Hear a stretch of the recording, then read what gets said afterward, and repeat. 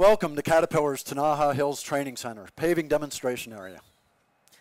My name is Dave King, and this is my good friend Todd Mansell. On behalf of the entire CAT paving team, we'd like to once again extend our gratitude for the time that you've taken to be here with us in Tucson. Todd and I are going to walk you through a demonstration of our products and services using stories that we've heard from you on your job sites, visits to the factory, and just overall our interactions with you around the world. In this particular demonstration, Todd's going to play the role of General Superintendent.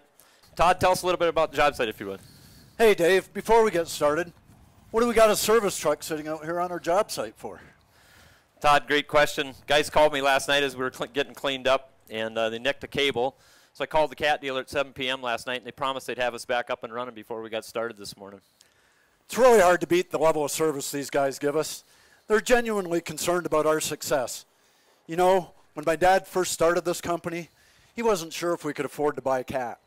Now, he doesn't know how we can afford not to buy a CAT. From the experience of buying our first CAT machine, the upfront financing when we were a nobody, to the unparalleled service they provide, they truly are a big part of our success and growth. I couldn't agree more, Todd. It's like we're their only customer.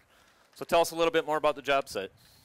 Sure, Dave. I'd like to take you on a virtual tour of our Interstate 19 reconstruction project and share with you some of the equipment and technology that's helping us exceed the quality specs and safely complete this project on time and under budget.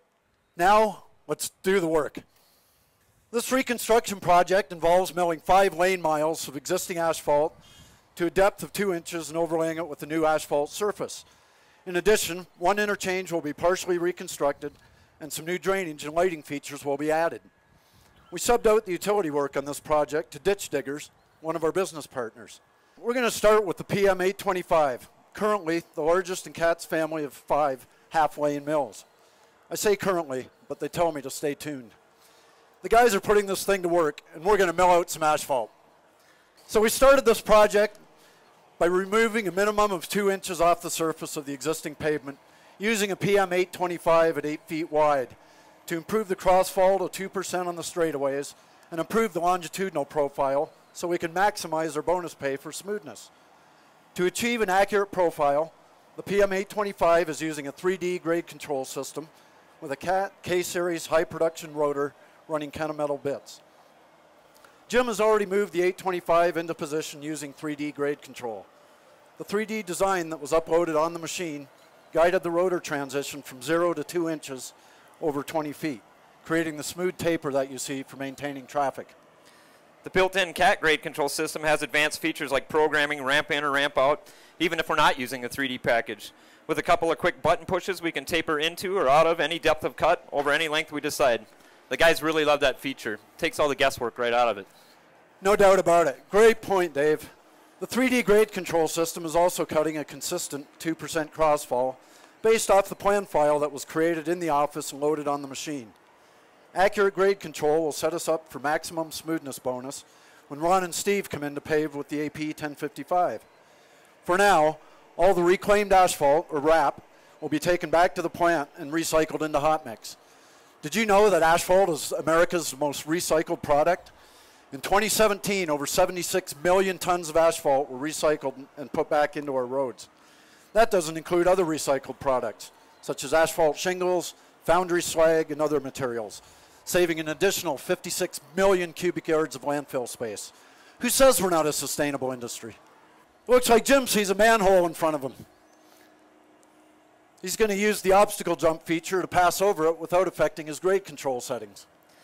The obstacle jump feature allows the machine to jump over manholes and other obstacles at the push of a button, and then resume the previous grade controls settings immediately after passing over the obstacle. As they prepare to taper out, they'll be using the standby feature, most often used during truck exchanges.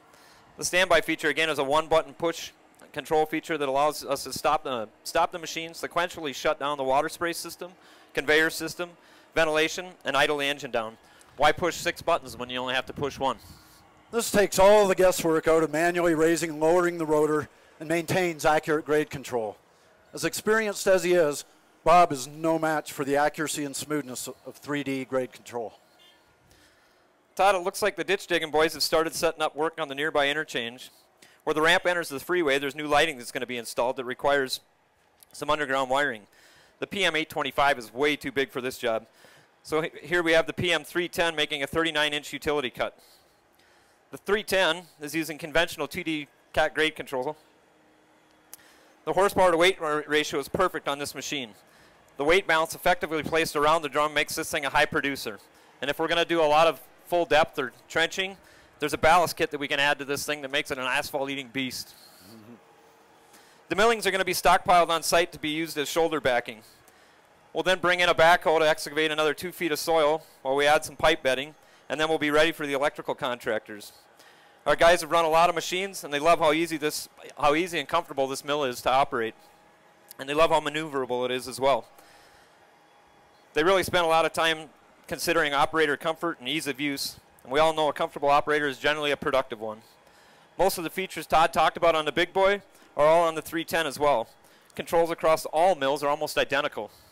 This makes it easy, really easy for the guys to go from one machine to the next. Just over here, we have the Weiler P385B, very versatile paver. We don't see out on mainline very often, but it's a great machine to have for utility cut paving, parking lots, just about any commercial work, including city streets. This highway stuff is easy paving for our commercial crew, but try and put our highway crew in a parking lot. Well, maybe not, Dave. Again, the guys really love that paver, and the beauty of it is it's built with a lot of cat parts and sold and serviced through our cat dealer. Ask anyone who runs business and they'll tell you that uptime means everything. Ask a paving contractor what that means, and it's just amplified 1,000% with the perishable product that we deal in. It's great to know that behind the Weiler product we've got our great cat dealer supporting us as such. The 385 is a great paver. It's built like no other in its class and is rebuildable with a lot of similar replaceable wear components as the large pavers. So we know our investment's going to be around to get the job done and demand a high resale value when we're ready to upgrade. What the guys like most about the P385B is that it's engineered and built to pave in a wide range of applications. A proven design with new innovative features providing performance, reliability, and outstanding matte quality. It looks like falling, Todd. We've got a new combination roller. Why'd we decide on a combi in this case? Dave, I was talking to a good buddy of mine, and he swears by that thing, so I thought we had to try it out. So what's the feedback? He was right, Dave. On commercial paving jobs, we get the nice tight surface we like to see in driveways and parking lots, where appearance really does matter as much as density. The combi works great on these jobs because the steel drum seats the mix, so the rubber tires can give us a nice tight surface texture and good density without picking up mix on the tires. On most of our commercial jobs, there isn't space or people to have a separate steel drum and rubber tire roller like when we're out on the highway. Plus, we can't get two rollers close enough without the tires picking up. A combination roller solves that problem. Hey, I see the big mill is far enough ahead. The boys are getting ready to start paving. Well, it looks like they're ready, Todd, but it doesn't seem as though they're moving yet. What's the story there? Well, it looks like they're waiting on a truck, which used to be a huge struggle for us, whether we were using our own trucks or whether we were hiring them out. Used to? Yeah, we've been running CAT's grade job site tracking tool called eRoutes. If you look down there, you see Ron, our paving foreman, looking at his phone. Contrary to popular belief, he's not looking at Facebook. I told him eRoutes is an app, just like Facebook. Let's tell these people a little more about eRoutes. What he's looking at is what we have here on the screens. You see, he has an app on his mobile phone, and he's looking at all the trucks we have in the cycle right now. Ron knows how many trucks are en route from the plant, when the next one is expected to be on the job site. He can click on his app and easily see where the truck is on a map, as well as look at the ticket to see how many tons it's bringing. It's a tool that's hard to put value on for him. It takes all the guesswork out of it. For now, Ron just wants to know how many minutes before the next truck arrives. I love it too. From this one app, I can look at all the jobs we have going and see what's coming from the plant, what's on the job, what's in the paver, and what's headed back to the plant. In addition, I can look at total tons. Again, you'll see an example of that on the screen. You see planned, delivered, en route, tons left to pave. eRoutes really helps us figure out yield, which, as you know, is time and money, and usually a sign of a problem if we're way off. Todd, that sounds amazing. Does it come out with the back office analysis as well? It sure does, Dave. It's really helped us analyze for areas of improvement on our jobs, and a byproduct has been when we share this information with our estimators, it's made us more accurate on our bids, which, as you know, has increased profit margin. A gift that keeps on giving, I say. Looking at this job, the truck should be here any minute now. Now that we have 2 inches milled off the surface, it's a little deeper in some areas and not less than 2 inches per job spec. Our crossfall is a consistent 2%, and our longitudinal profile was designed in 3D to give a superior IRI and smoothness bonus. Did I forget to tell you, Dave? We're tracking our investment in 3D milling technology to pay for itself using smoothness bonuses and savings in material quantities. We're allowed 10% overrun on materials, and we expect our 3D designs will bring us within 5% of our bid estimate on mix quantity. On new construction, 3D can get us well under 1% on our mixed quantities. Todd, it looks like the guys are set up to run 2D in this case. Why 2D with the paver? We've got the 3D technology. In fact, we paved that football stadium with it, and the turf contractor said it was the smoothest surface they'd ever seen. Great question, Dave. At the end of the day, the principle of how the free-floating screed works has not changed since Barbara Green first commercialized the Model 79 in 1934. A paver still places the smoothest mat when it's free-floating without external forces or controls acting on it. We need to be smart about using the right technology for the right application. And that's where the paving specialist at our CAT dealer, our SciTech partners, provided guidance on where we should and shouldn't use some of these new technologies. It can get a little overwhelming. I'm glad I asked for some advice on which machine to invest my 3D dollars. The mills seem the logical choice for us to start with first. These guys really are a partner in our success and sure do know their stuff. I was thinking the same as you, Dave, before I talked with SciTech and our local CAT paving specialist. Todd, I see the Weiler material transfer vehicle out there. What's the call on that? To minimize paver stops and maximize smoothness bonus, we're using a Weiler E2850B self-propelled material transfer vehicle with a dump head that allows trucks to dump directly into the MTV. The large swing angle of the conveyor will work great when we get to the ramps and need to do offset paving over top of the Jersey barrier.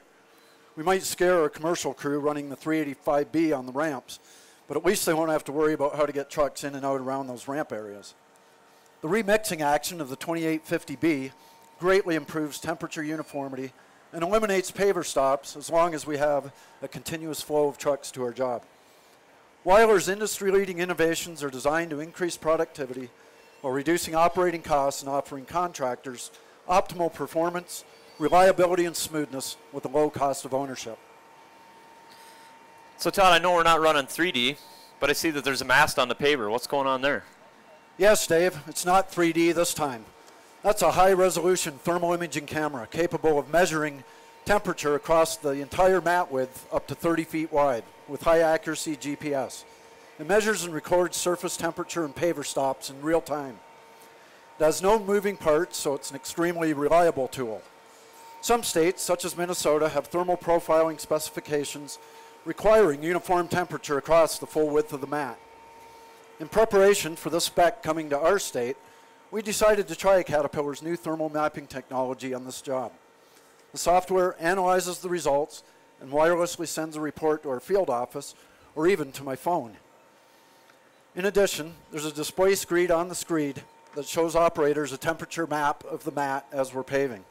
Many quality and efficiency improvements on how we load trucks at the plant, the benefits of using an MTV like the 2850B, paver stops to auger speed have come about with the temperature mapping information available to us. For me, Dave, paver stops are the low-hanging fruit that I can immediately talk with my foreman and make improvements. That saved us a lot of time and money when we could actually measure how much waiting time we had. We had a night job on Highway 101 several years back that had a lot of bridges we had to pave under. We started tracking all those paver stops on a sheet of paper and a clipboard on the screed. It was a real pain in the butt, but when we tracked the data, the reasons why we were stopping and waiting, it had nothing to do with trucking. We were stopping at every bridge, waiting for the crew to paint lines for the paver to go under the bridge. We realized we could send one crew ahead of the paver, paint out the lines, and eliminate those paver stops. We saved hours of downtime that was purely related to having some data and better planning. It not only made us more efficient, but the quality of our mat improved by eliminating paver stops. When we combine this information with E-Route's information on trucking, we can really see some areas for improving quality and efficiency that we didn't even know existed. I expect both technologies will become no-brainers for our company within a relatively short period of time. Behind the F in breakdown, we have the CB13 with VersaVibe. CAT's VersaVibe system gives us a great deal of flexibility when it comes to amplitude and frequency settings. It doesn't matter the lift thickness, we can easily dial it in to handle any job we have. I consider it a must-have on our rollers for that reason. It also has a 360 seat option. In this case, Brian doesn't have to be looking over his shoulder all day. He's always facing the direction of travel. As you can see, we also have a GPS antenna on the cab. The machine is equipped with CAT compaction control installed at the factory. Also available through our SciTech partner as an after-sale installation. And we do that on a number of our older rollers. CAT compaction control provides us pass count mapping and temperature mapping, information visible on the screen in a color-coded fashion. Paint the screen green, as we say. There's a density bonus on the table for this project, so we're using CAT compaction control to help us earn the maximum bonus available on this job.